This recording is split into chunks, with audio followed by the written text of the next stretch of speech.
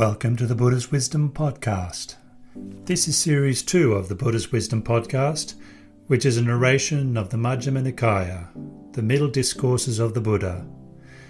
This episode is the third sutta of the Majjhima Nikaya, the Bhayabherava Sutta, Fear and Dread. In this sutta, the Buddha counselled the Brahmin Janusoni on how he dwelt in remote places in his quest for awakening. The Buddha also explains why it is beneficial to dwell in solitude in wild, remote places. This translation of the Bhayabherava Sutta is by Bhikkhu Sujato and narrated by Sol Hanna. The full text of the sutta can be found on Sutta Central. This and other useful links can be found in the description below.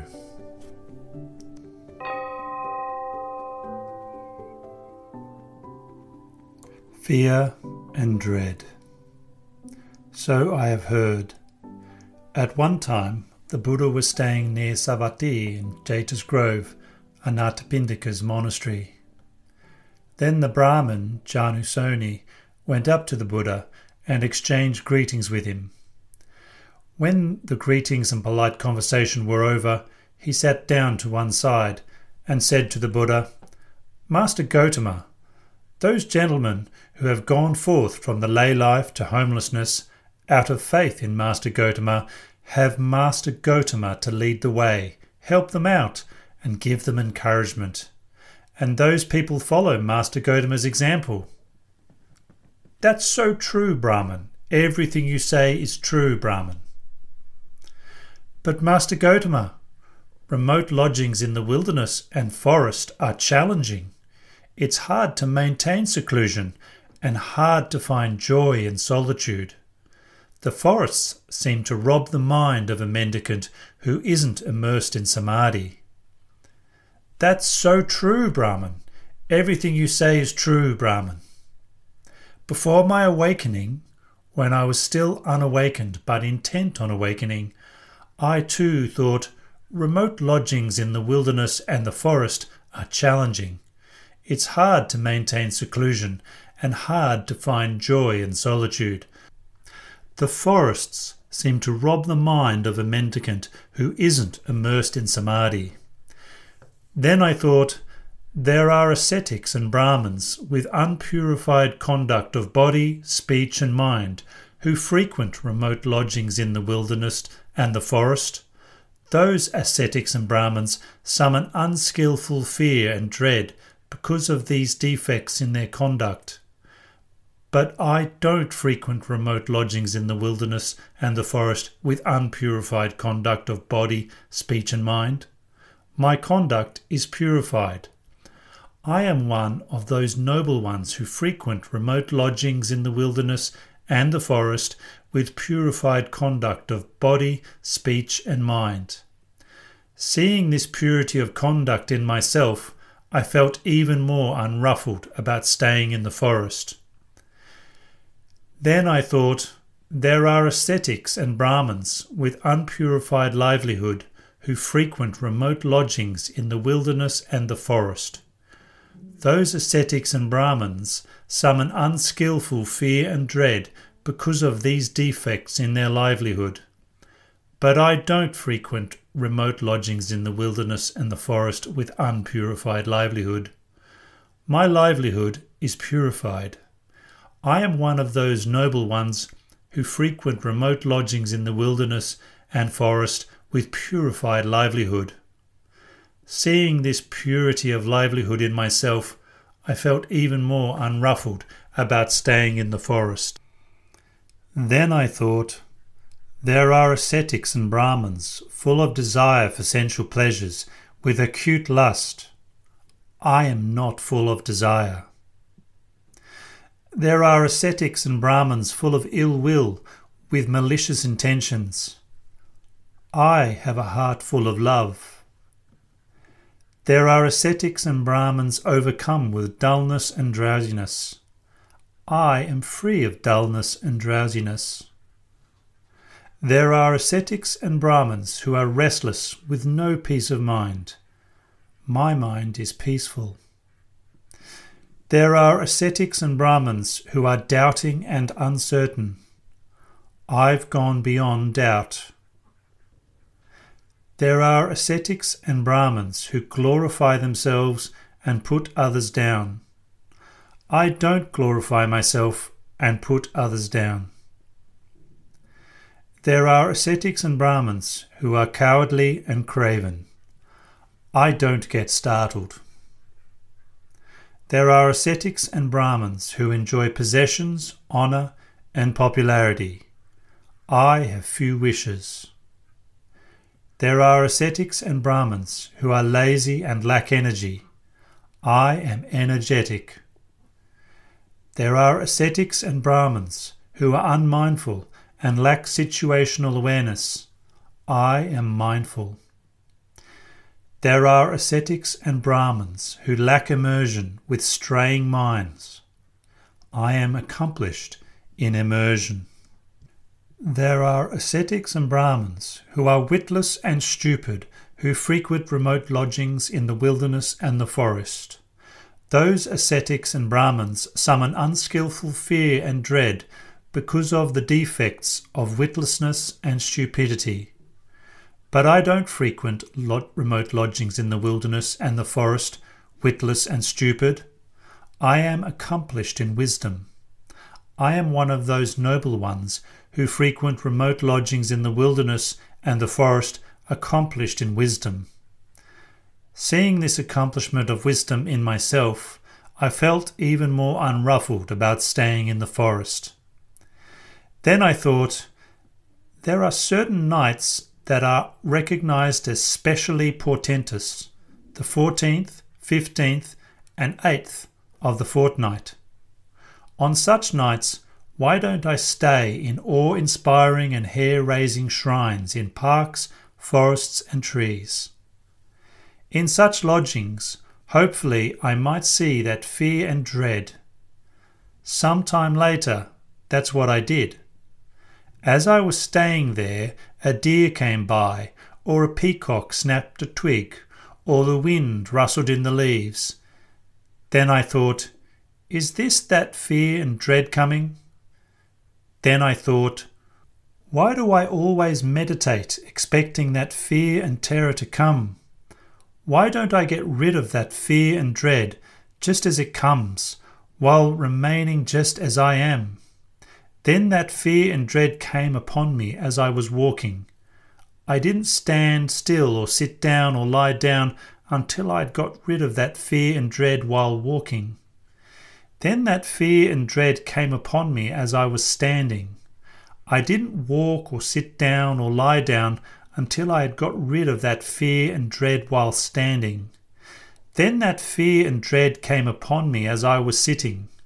I didn't lie down or stand still or walk until I had got rid of that fear and dread while sitting.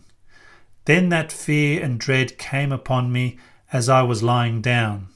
I didn't sit up or stand still or walk until I had got rid of that fear and dread while lying down. There are some ascetics and Brahmins who perceive that it's day when in fact it's night, or perceive that it's night when in fact it's day.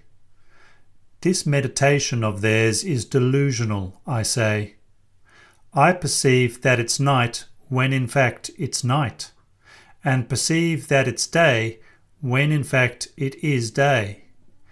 And if there's anyone of whom it may be rightly said that a being not liable to delusion has arisen in the world for the welfare and happiness of the people, out of compassion for the world, for the benefit, welfare, and happiness of gods and humans, it's of me that this should be said. My energy was roused up and unflagging. My mindfulness was established and lucid. My body was tranquil and undisturbed, and my mind was immersed in samadhi. Quite secluded from sensual pleasures, secluded from unskilful qualities, I entered and remained in the first absorption, which has the rapture and bliss born of seclusion, while placing the mind and keeping it connected. As the placing of the mind and keeping it connected were stilled, I entered and remained in the second absorption, which has the rapture and bliss born of immersion, with internal clarity and confidence and unified mind, without placing the mind and keeping it connected. And with the fading away of rapture, I entered and remained in the third absorption, where I meditated with equanimity, mindful and aware, personally experiencing the bliss of which the noble ones declare, equanimous and mindful, one meditates in bliss.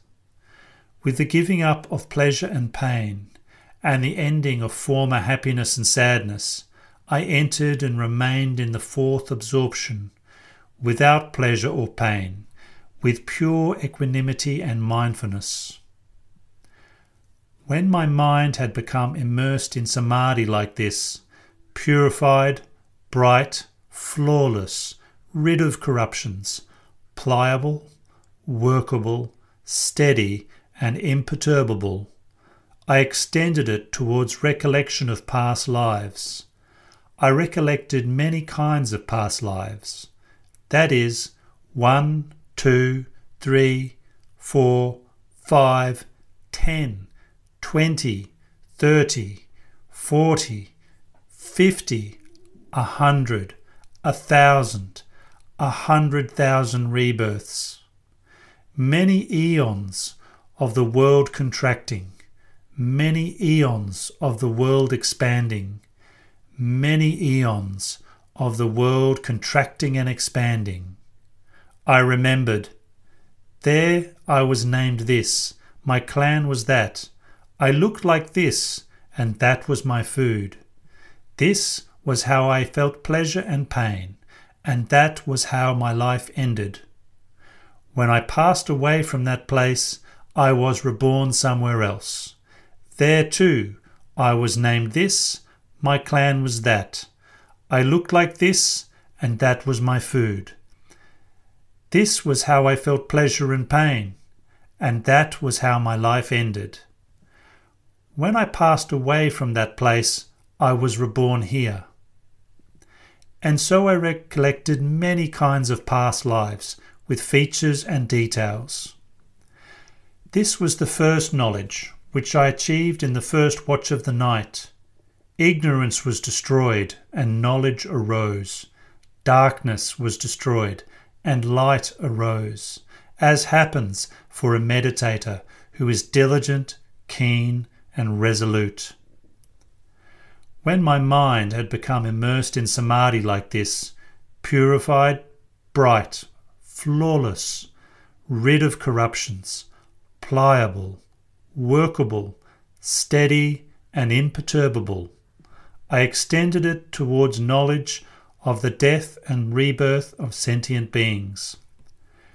With clairvoyance that is purified and superhuman, I saw sentient beings passing away and being reborn, inferior and superior, beautiful and ugly, in a good place or a bad place.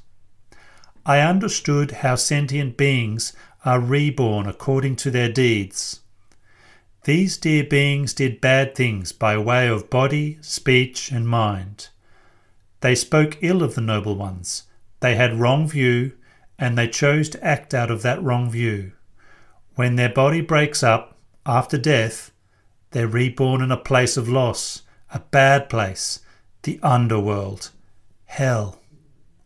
These dear beings, however, did good things by way of body, speech, and mind. They never spoke ill of the noble ones. They had right view. And they chose to act out of that right view.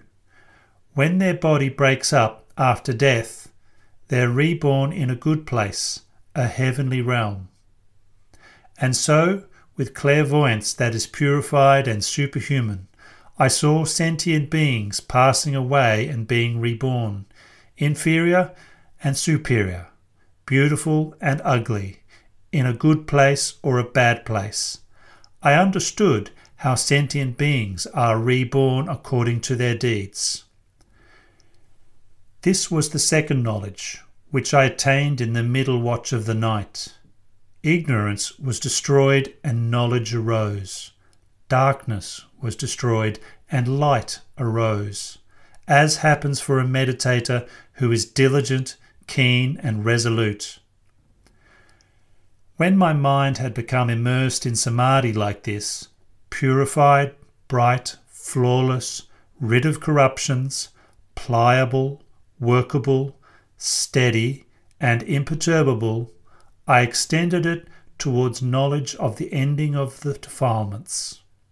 I truly understood this is suffering. This is the origin of suffering. This is the cessation of suffering. This is the practice that leads to the cessation of suffering. I truly understood these are defilements. This is the origin of defilements. This is the cessation of defilements. This is the practice that leads to the cessation of the defilements. Knowing and seeing like this, my mind was freed from the defilements of sensuality, desire to be reborn, and ignorance. When it was freed, I knew it was freed. I understood rebirth is ended. The spiritual journey has been completed. What had to be done has been done. There is no return to any state of existence. This was the third knowledge, which I achieved in the final watch of the night. Ignorance was destroyed, and knowledge arose.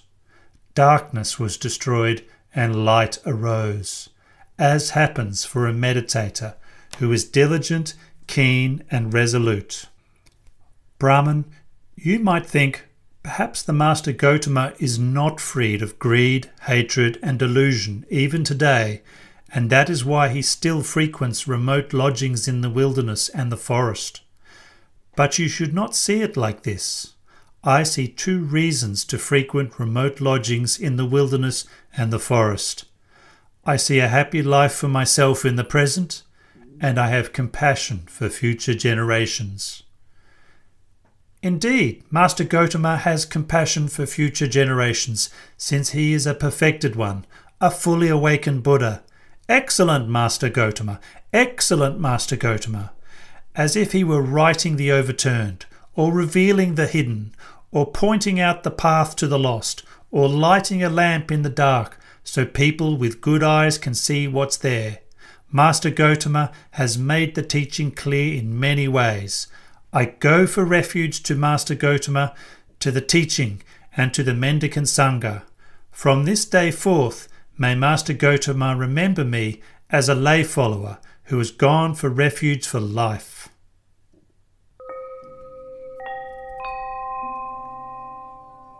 If you've enjoyed listening to the Buddha's Wisdom podcast, please subscribe via your favourite podcast player for easy access to future episodes. And share this podcast with friends and family who may benefit from this easily accessible teaching. If you'd like to find out more about the Buddha's Wisdom podcast, or you'd like to support this free distribution Dhamma project by making a one-off or recurring donation, follow the everydaydhamma.net link in the description below to offer a donation via the Ko-Fi Creators platform. Thank you for listening. May you all find happiness and peace.